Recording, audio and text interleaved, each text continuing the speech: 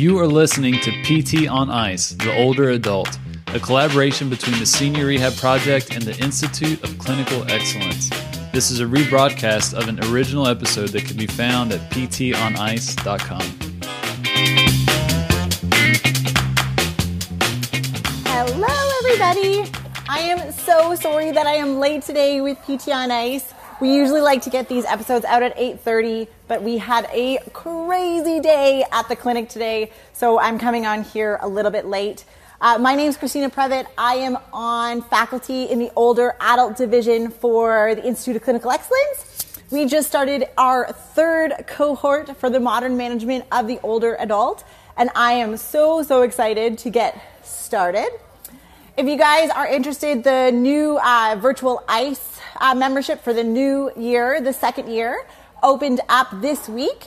So if you've been hesitating or thinking about getting on to the ICE, our virtual ICE platform, you should do that because we have gone from bi-weekly to weekly meetups.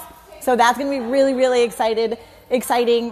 Dustin and I are super excited to get on to the virtual ICE group and talk a little bit about some of the topics we are going to discuss with older adults.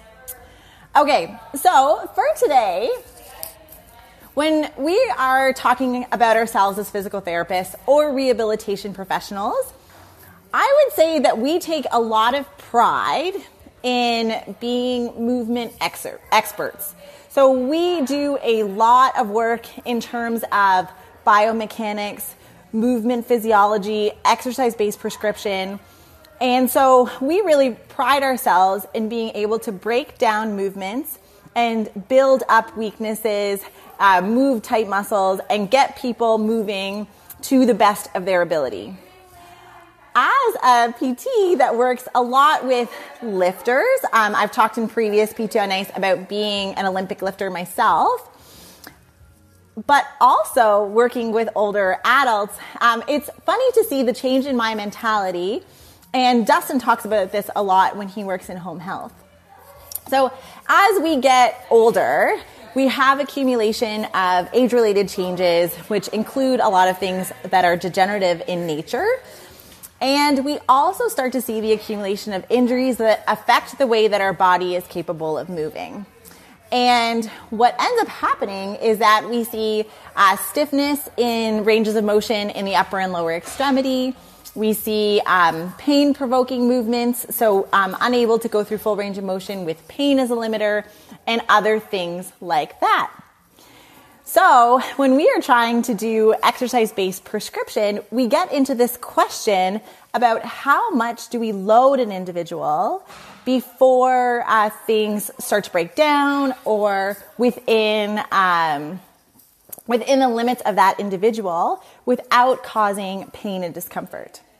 And so a perfect example of this is the hip hinge and lifting something up off the floor. With some of my older adults, we're going to start to see the accumulation of a mechanical thoracic kyphosis that is going to be structural in nature. And so we need to make sure that we are trying to work through trying to get as much thoracic extension as we can and maintaining the position of our ribs and our low back. But it may not be realistic to think that our older adults are going to be able to have this perfect plumb line coming down from the back of our head to the base of our hip. And so when do we start to say, this might be okay for our older adult, but it might not be okay for my 20-something who may be experiencing some discogenic low back pain? And this is not necessarily the easiest question to answer, but something that I think is really important.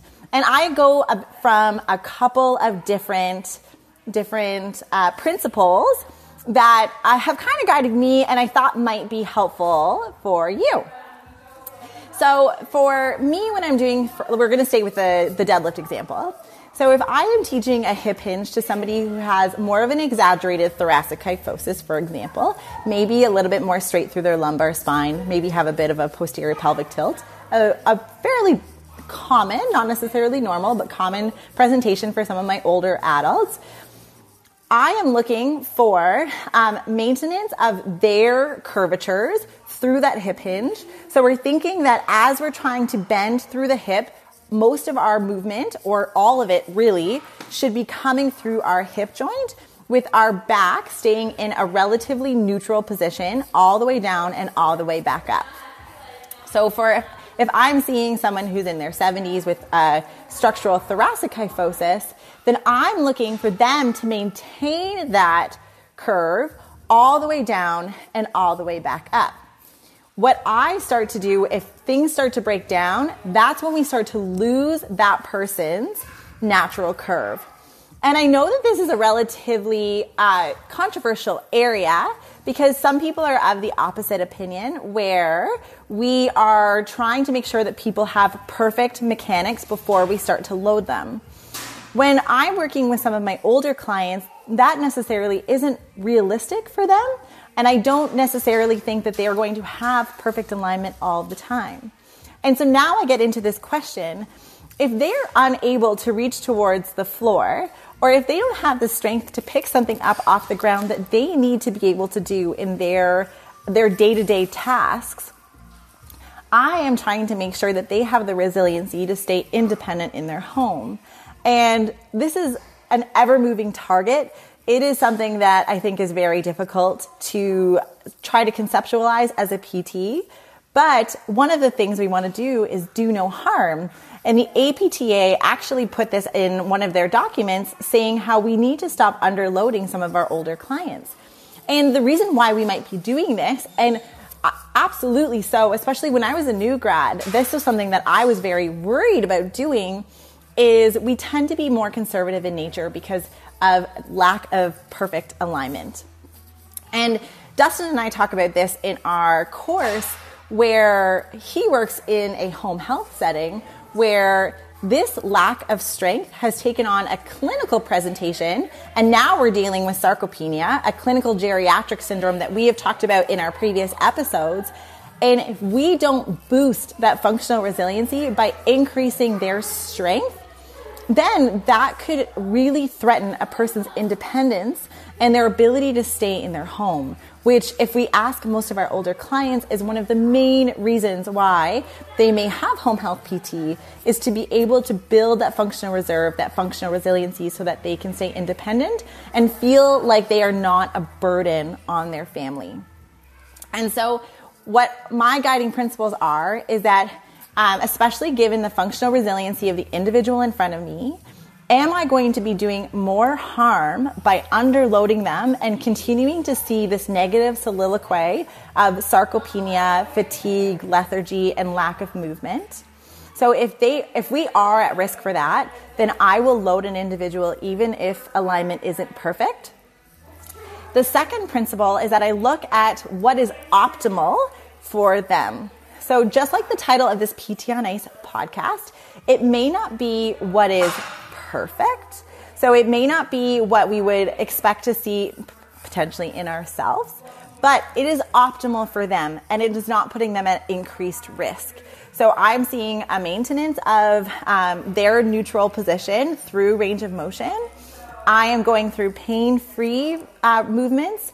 Another example is with arthritis of the knee. If they aren't able to hit a 90-degree or below parallel squat, that's totally okay. I am going to strengthen them through the available range that they have, and continue potentially as some of my secondary or alternative goals to have them continuing to work on increasing their range of motion through their knee. So are we doing no harm? That's number one. Will the lack of loading be an issue? And that's my number two. And then number three is, if they are going through their ranges of motion, is it changing? Or number four, is pain starting to increase through their set? And so if we are starting to see an increase in pain throughout the exercise that we are prescribing, then obviously there is something going on and I'm going to back off. So those are kind of the four guiding principles that I use when I'm working with my older clients, so that I'm continuing to push them and differentiating, between a muscular fatigue, because sometimes my older clients can't differentiate between the two, and an actual pain from an injury. And so those are the four guiding principles that I will use in terms of my exercise-based prescription. All right, that is my topic for today. give me a comment below. Like, what do you guys think? Are you looking for optimal or are you looking for perfect? What do you do with some of your older clients? Do you teach them to do the hip hinge and teach them squats, even if it may potentially cause a little bit of pain or discomfort? What do you guys do? So I got a question. Can strength exercise break down and decrease performance in older clients? For me, strength training is one of my cornerstones that I use for building the strength to prevent that breakdown exactly and prevent that decrease in performance in my older clients. And so even if sometimes I don't have perfect alignment, I'm still going to try and load them so that they're experiencing at least some strength increases so that can translate into their day-to-day. So drop a comment below. I hope you guys are having a wonderful Wednesday. Again, I'm sorry for being a little bit late on posting this podcast, but I hope that we start a good discussion because, there's camps on this and some people say, no, it's got to be perfect alignment before we start to load. For others, they say, we're going to try and do the best that we can. We're going to cue as well as we can for that individual. And so I want to know what side of the fence you're on. All right, have a wonderful Wednesday. Bye, guys, and we will see you in a couple weeks. Hit me! Thank you for listening, and if you enjoyed this episode, go to ptonice.com, click on the Courses tab, and check out Modern Management of the Older Adult. This is a course that myself and Christina Previtt are going to be teaching. It's 8 weeks, an online format, interactive, and solely focused on helping students change how they practice and how they work with older adults. For more information, just go to ptonice.com. Thanks.